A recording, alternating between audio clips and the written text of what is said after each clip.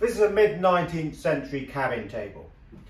What's a cabin table? Well, as it sounds, it's a versatile piece of furniture, a table, but with drawers, made for use on board ship in a cabin where, of course, you've got restrictions on the amount of space you've got. So a dual purpose piece of furniture would be very practical.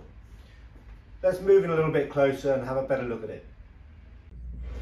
So, you've got 3 drawers to the front here, but you've also got flaps with loopers,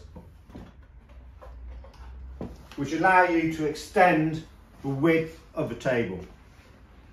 Make it far more practical for use. If I can find a little thumbnail for the other loper, here we are at the other end.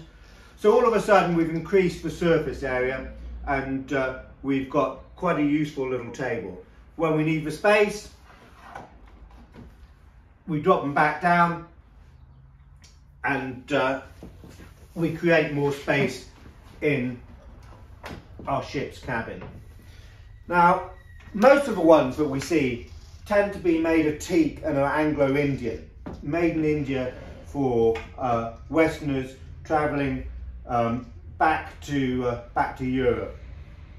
This one is made out of Asian hardwood. It's very likely Huang Huili rather than teak, and would have been made by a Chinese cabinet maker in one of the Chinese ports. These handles are our first obvious sign, really, that it's Chinese export, and that's a typical handle used on the better quality Chinese export furniture that you see. The timber is the other giveaway. Now, you probably can't see, but there's also added decoration. There's stringing around here, inlaid to the drawers as well. But over time, of course, it's faded and the colour has merged in more with the rest of the timber, so we've lost it a little bit. The cabin table has got carrying handles to the side. Nice turned legs, which are fixed, never made to be removable. And it's been through the wars a little bit, not a great deal, the condition is fairly good, but we do have quite a major patch here. But it looks like it was really done quite some time ago, and it's part of the history of the piece, so we're not going to bother changing that.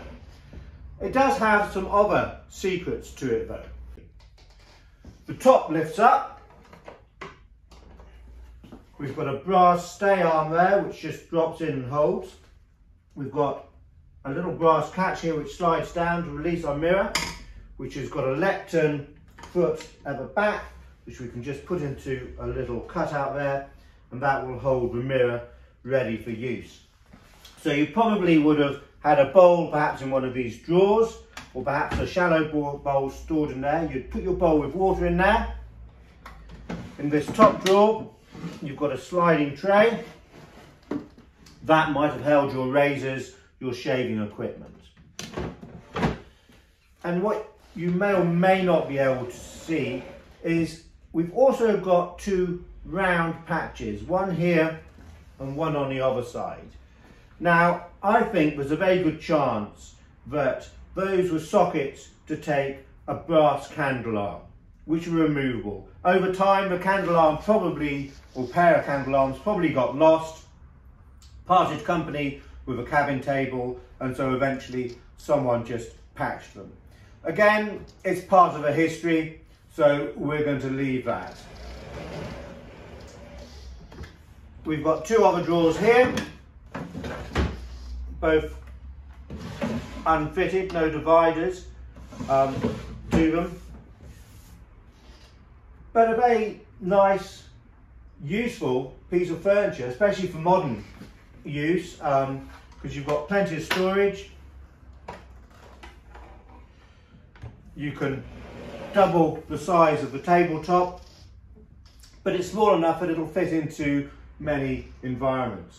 So, to sum it up, it's a Chinese export Huang Huili cabin table, made for the Westerners passing through the ports to use on board ship, and it's going to be mid-19th century in date.